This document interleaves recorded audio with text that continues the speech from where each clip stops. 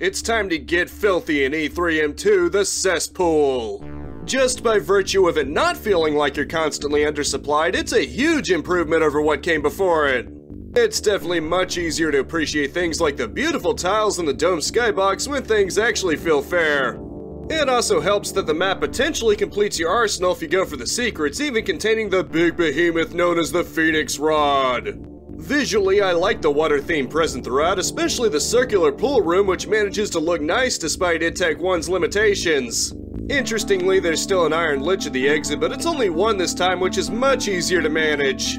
All in all, it's a pretty fun map to play through and is pretty visually gorgeous, which is ironic given the map's less than appealing sounding name. I'll place this one just below the Portals of Chaos. We can go for a swim in the confluence next time, but first,